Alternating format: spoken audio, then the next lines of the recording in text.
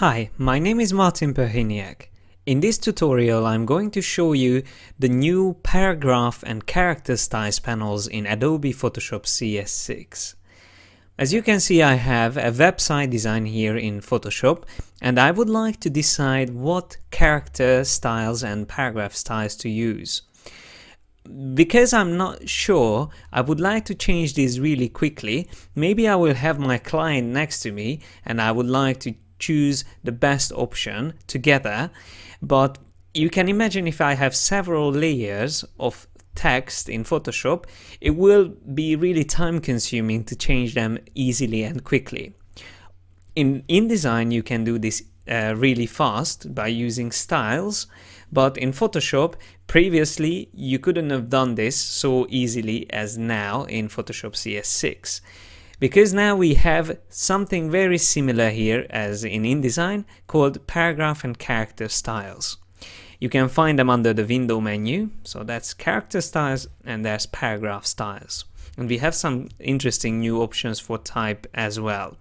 Well, first of all, I would like to show you how it works. So for the menu here on the top, I've already set the menu paragraph style.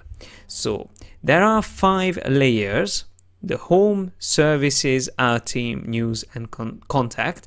These are all separate layers. It makes it easier to move them around. So for example, if I want to move services around, I can move it easily without using space or tabs. And that's why I prefer to use separate layers. But the problem with separate layers is that if I want to change the font or the color or the size, I always have to do it separately one by one. At least it was like that in the previous version. But now in Photoshop CS6, what I can do is to save this as a style. In this case, I saved it as a paragraph style called menu. And if I want to make any change, I just need to double click on the menu.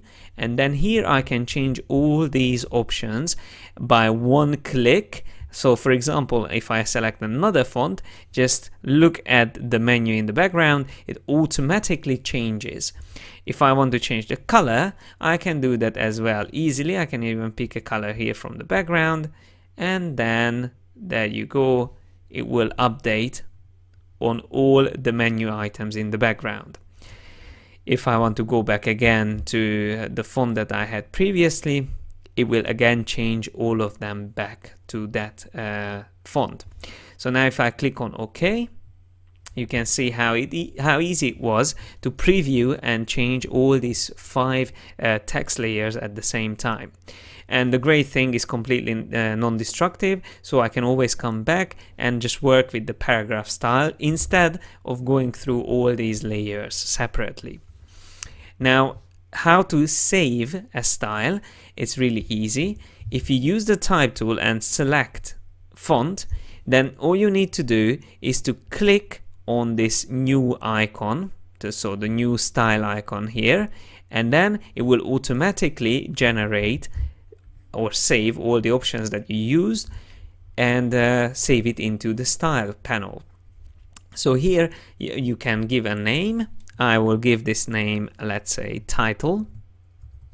It's like a main title on the main banner, and I can just simply click on OK.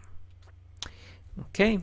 If I want to save any changes to this, for example, if I select this and I change again the color to blue, for example, this little plus sign indicates that I made changes to this style since I've saved it. So now I have 2 options. Either I redefine the style based on this new blue text, or I override the changes or clear the overrides and go back to its original state. So I can click on this and then it will set it back to red, or if I set it blue again, I can click on this tick and that will redefine the style. So it will use this from now on for the title paragraph style. So this is how you save it and this is how you work with them. But I would like to also show you another great feature. Here I have a text box prepared, but it's empty. I still want to show something there, so I want to simulate content, but I don't have the content itself yet from the client. So in these cases, usually we use placeholder text, and it's a really easy option in InDesign, but in Photoshop and in Illustrator you don't have that option. But now in Photoshop CS6 you can find that option under Type and Paste Lorem Ipsum.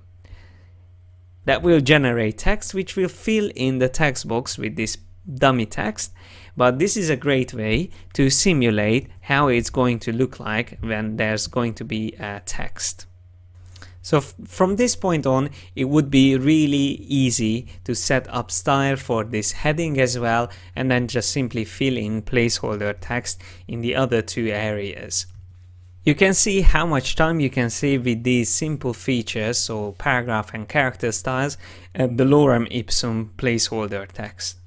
I hope you find this tutorial useful, and I hope you will join me next time as well when I'm going to show you more Adobe Photoshop CS6 new features. Thanks a lot for your attention.